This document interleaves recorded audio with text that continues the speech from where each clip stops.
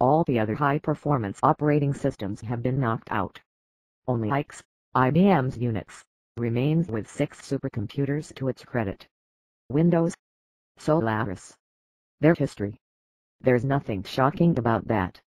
What is surprising is that China's supercomputer growth has exploded. According to the Top 500 organization, China nearly tripled the number of systems on the latest list, while the number of systems in the United States has fallen to the lowest point since the Top 500 list was created in 1993. China is also carving out a bigger share as a manufacturer of high-performance computers, with multiple Chinese manufacturers becoming more active in this field. Specifically, China has leaped to 109 systems, from the 37 it boasted on the previous Top 500 list. The United States still has the overall lead with 200 of the fastest supercomputers. However, that's down from 231 in July. Worse still, it's the U.S.'s lowest number since the Top 500 list was created in 1993. Elsewhere, Europe has fallen to 108 systems compared to 141 earlier this year. Japan's share has dropped slightly from 40 to 36 systems. At the same time, China's computer vendors are becoming leaders in high-performance computers. HPC. Lenovo, following its acquisition of IBM's x86 server business in 2014, is now up to 25 top 500 systems from just 3 systems on the July 2015 list. Some systems that were previously listed as IBM are now joint IBM/Lenovo Productions and Lenovo/IBM 5 systems. Eventually, as the last of the contracts behind these supercomputers end, they'll go to Lenovo's count. Sugon, a Chinese HPC and server vendor that's relatively unknown in the West, has overtaken IBM with 49 systems.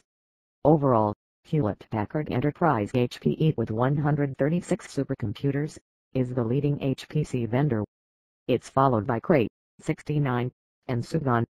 At the very top of the list, and for the 6th straight time, Tian-2, a supercomputer developed by China's National University of Defense Technology, is the world's fastest computer. This time around it scored 33.86 petaflops/s quadrillions of calculations per second or pflops/s on the LINPACK benchmark. Holding on to the number 2 spot, Titan, a Cray XK7 system installed at Oak Ridge National Laboratory, is the top U.S. system. It scored 17.59 petaflops/s.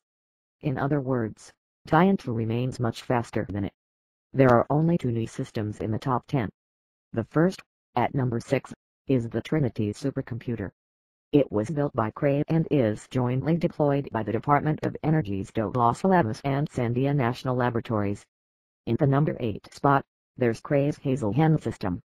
It's installed at Germany's HLR's Supercomputer Center. Cray, long synonymous with supercomputers, is on comeback trial. In terms of pure performance, Cray systems now claim 24.9% share of installed total performance. That's up from 24%. While IBM has far fewer systems, the ones that it has left took second place with a 14.9% share. HPE, even though it easily has the most top 500 supercomputers, has 12.9% of the overall performance power. This places HP in third place. Overall, supercomputer performance is slowing down. The last place system's performance had grown by only 55%. That sounds impressive, but it pales compared to 1994 to 2008's annual 90% growth rate. Technically, supercomputers are increasingly using accelerator/coprocessor technology to boost performance. 104 systems on the top 500, up from 90 in July 2015, are now relying on this floating point technology. 66 of these use NVIDIA chips, 3 use ADI Radeon, and 27 systems work with Intel's Xeon Phi processors. 4 systems use a combination of NVIDIA and Intel Xeon Phi accelerators/coprocessors. What to make of all this?